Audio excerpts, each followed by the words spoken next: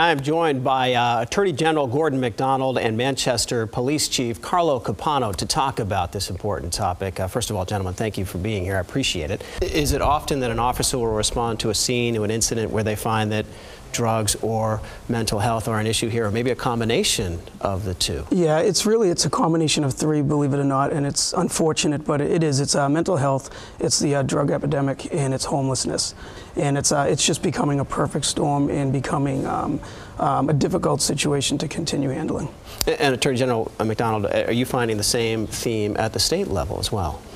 Yeah, there is absolutely no question that the issue of undiagnosed and untreated mental health is a profound problem facing our state.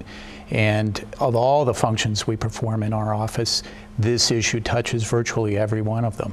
This can be stressful and impact mental health of police officers doing this work.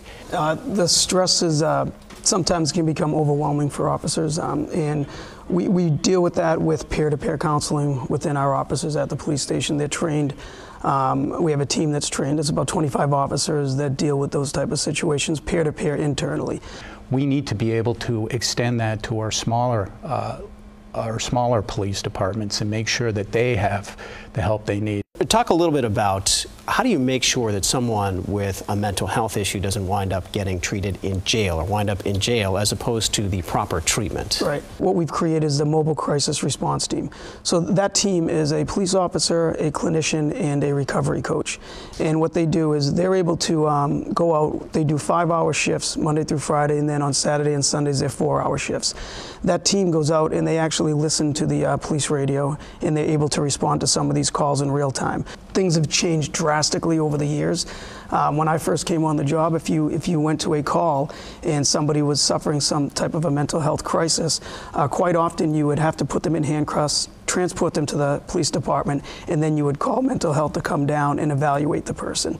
They would make that evaluation, see if they're fit to leave on their own. If not, then they would get shipped to a hospital. Yeah, and Attorney General McDonald, what do you say when someone asks you, how do we fix this problem? What can be done? Part of it is building up the infrastructure and the workforce that we need to deal with undiagnosed and untreated mental health. And part of it, frankly, is reducing the stigma. People can go out and get treated, and they can live really, really great, productive lives. Big picture, this all seems very overwhelming. Is there hope out there? Are these methods working? Are you finding success? From our point of view, without a doubt. I mean, when we're dealing with the public and answering calls, the program that we have in place, they are working. The most important thing is to get that message out there that it's okay if you are suffering from a crisis, and to reach out and get the help that you do need. And most importantly is we're having these conversations here today that are letting the public know that we are aware of it and we are working on it on our end to make sure we can give you the best response that we possibly can. All right, Chief Capano from Manchester Police Department, Attorney General Gordon McDonald, thank you very much. A very important topic.